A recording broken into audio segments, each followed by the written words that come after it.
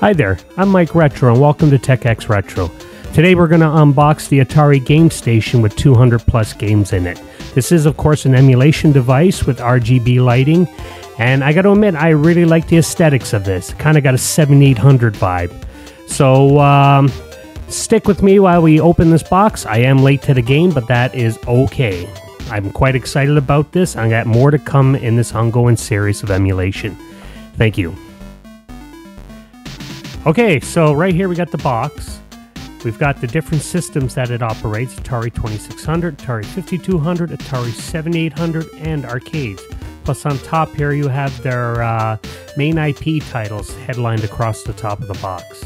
It's a nice display of a box, I must admit. Kind of got this foil image on it. So what we're going to do now is grab my little trusty tool, which I've used in the first video. This thing, I would say this thing has never let me down, but as you'll see in a minute, it lets me down big time. On the side of this box, there's kind of a wooden grain look, and stupid me with this thing here, I gouge it. Yeah, I'm pretty mad. It's a bad blooper.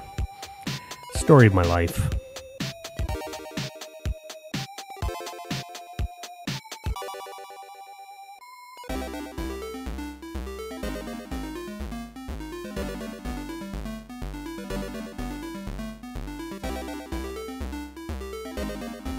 Okay, so let's open it up, now that I had to use my fingernails.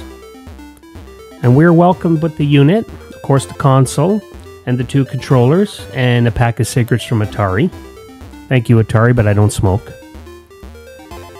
Just kidding, inside here is probably going to be the manuals. It's going to be a lot of the other paperwork and documentation for this console.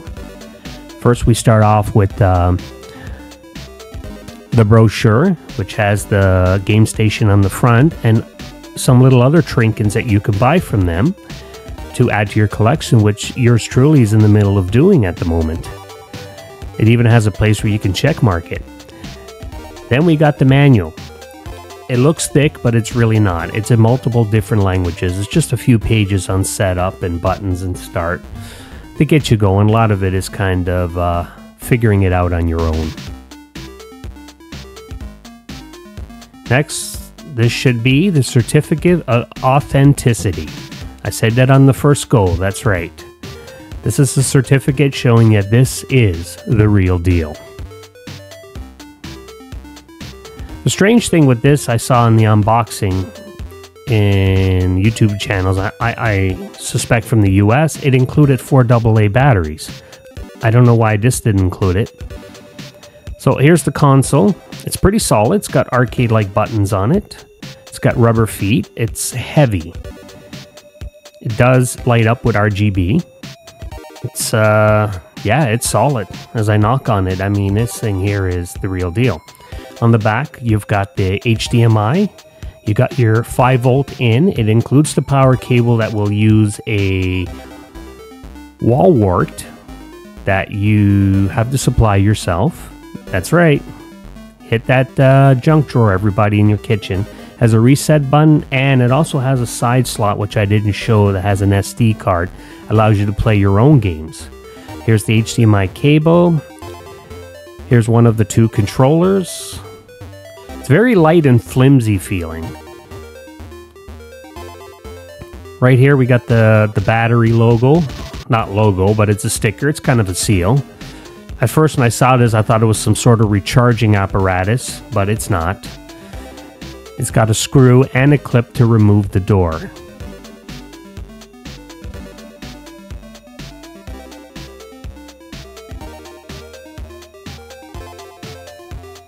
Yep, that is where the RGB will light up. It's got a good feel to it. It's a little clicky. The spinner feels nice. We'll be trying that shortly. It's got that side button. Then we have the second controller here.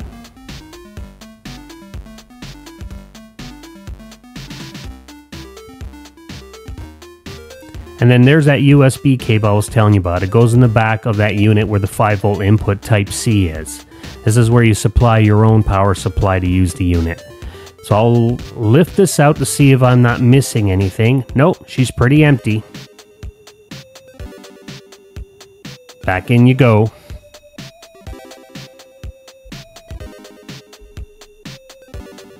All right, let's pop off the bottom door now and pop in some expensive alkaline batteries from the local pharmacy.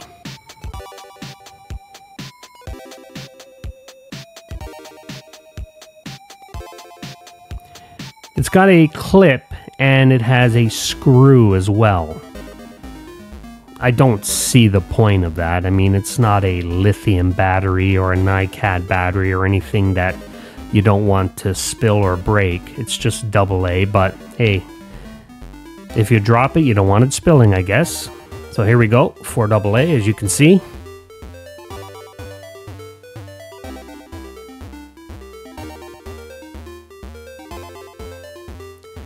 Now we're gonna give it a little gameplay. I heard some,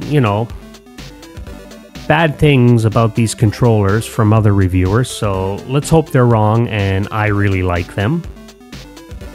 So it's loading.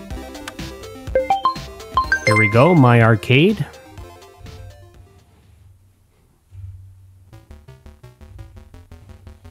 It kind of looks like an arcade at a mall, like the Wii U Mii's decided to go to a different venue.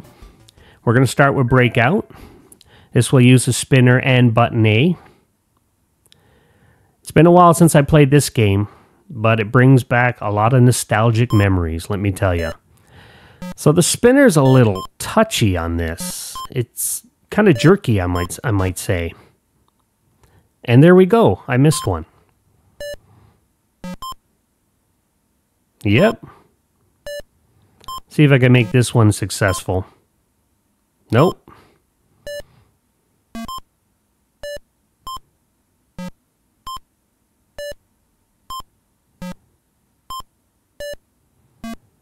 There we go. I'm feeling it now.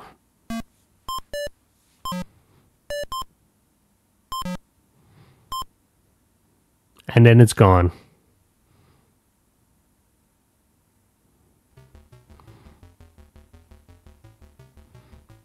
All right, let's try some of the other games here.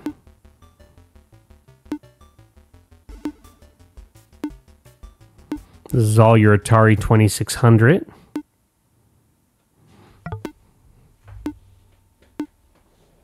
This here is the Atari 5200. We're going to play Centipede, and I love this game. Look at the display, the synopsis showing you the buttons.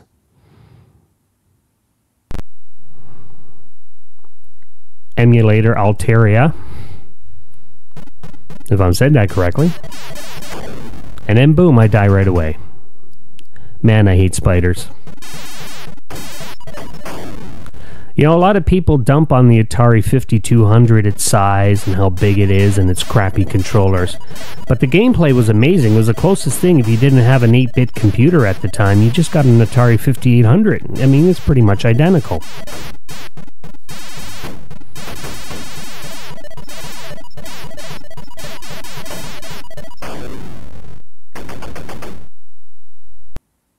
Yep, that's the end of that game.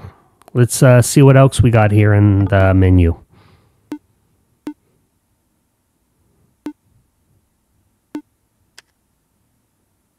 All right, Desert Falcon. Here we go, boys and girls. Atari 7800.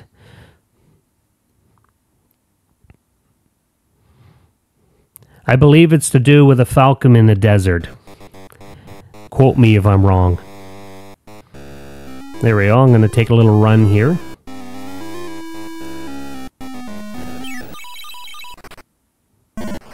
Yeah, birds are not meant to run on the ground. Here we go. And then we hit a post. The controls are... I don't like the controls. They are very dodgy. Very, very dodgy. I mean, once I get going here, I got a momentum, but it's really hard to control this. Now, mind you, you can use aftermarket controllers like the Xbox controller, different kinds of USB controllers. The 8-bit DOE, I believe, works on this as well, which I will be trying in the future.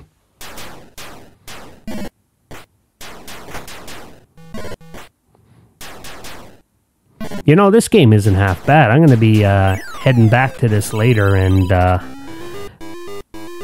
getting the feel of it, if you know what I mean. Alright, we're back in the main menu here. Hope you're still here and I didn't bore you yet. The action's just beginning.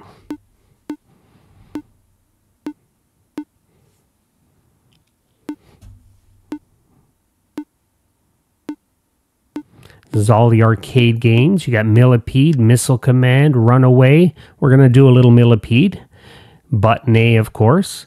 Now, this here is an arcade ROM, so it's going to have a coin up option on it. It doesn't really say. Now, mind you, I never read the manual. Good job, Mike. But here I am hitting start and select, and I can't seem to get her to go. Oh, wait. There we go. Let's get into this. Boom, I'm dead.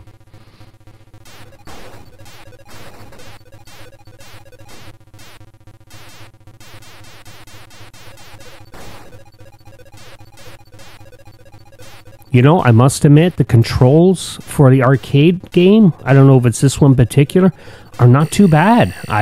Even though I just died, I got a great feel for this. Maybe it's more geared towards the arcade ROMs. I will have to find out as I go down the road, try different controllers.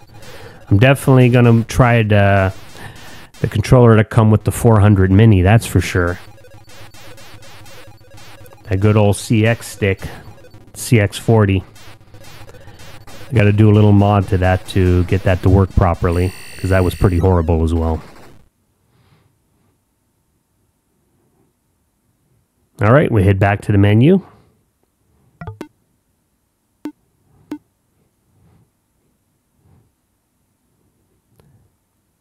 Here you got your paddle games. That's kind of mix all paddle games. So here's Avalanche. It's kind of like Kaboom from Activision on the Atari 2600.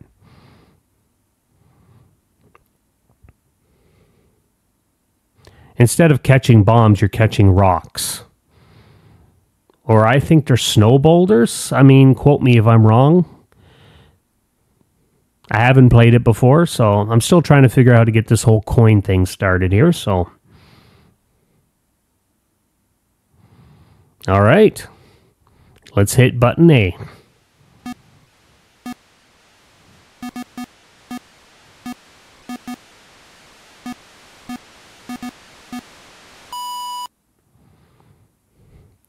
Yep, I'm a pro already.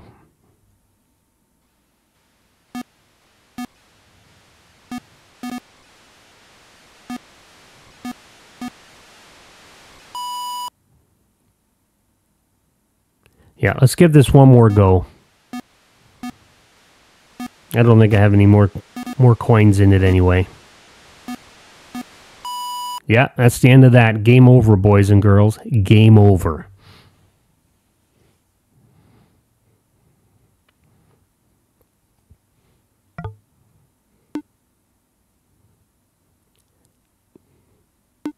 Here you got your multiplayer and your recent games. Now we're going to go into the settings. Here's where you can change the aspect ratio from 16:9 to 4:3. I'm a 4:3 kind of guy.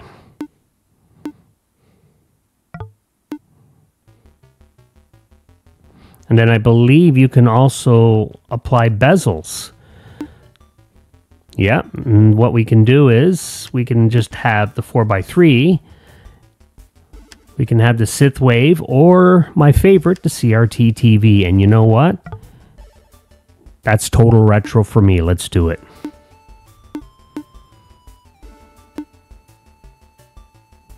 Now, what game to give this a test run in? Oh, I know. It's one of my favorites, if you haven't figured it out already. That's right. See it on the far right there? My good old missile command. Let's go straight to it. Synopsis, A button, beautiful.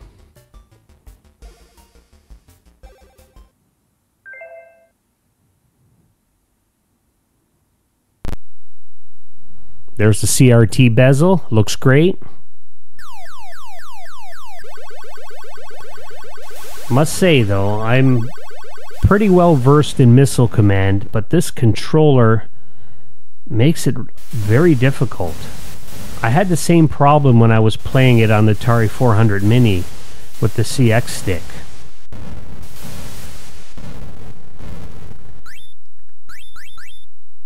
Now, the 400 Mini was made by Play-On Retro Games. The Game Station is made by My Arcade. Two totally different companies.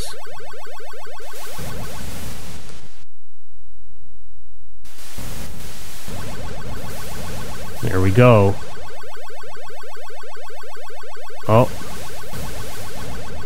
Bye-bye, city. Yeah, I'm really not liking these controllers. They're all over the place. They're very light, they're very flimsy.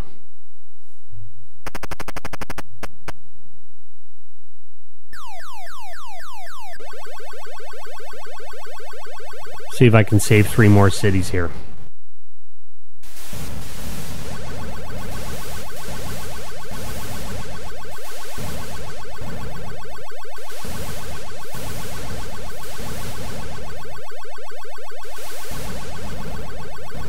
Yeah, that's the end of that.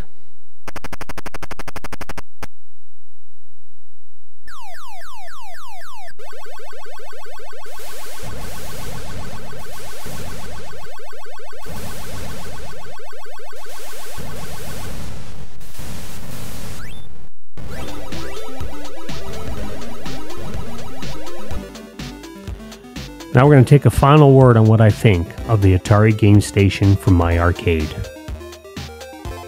So, what do I think? I think it's a great console. I think, it's a great collector's piece. It is emulation, of course, and that's what this series is about. The controllers need work.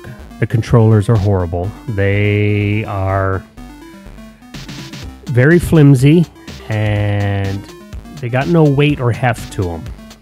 So I'm not happy with the controllers at all. But like I mentioned earlier, you can use out-of-market controllers to use with this device, and I think you'll be very happy with the gameplay. Well, that's all today, folks. Thank you for watching. Hopefully you made it this far. Please click subscribe and the notification bell as I'm trying to grow my YouTube channel. I am still learning this thing here, so it's all new. So being from the outside, looking in, now I'm getting into it, and I'm really enjoying it. So, let me know what you think, and we'll see you soon with the second part of the emulation series. Have a great day, and talk to you soon. Goodbye.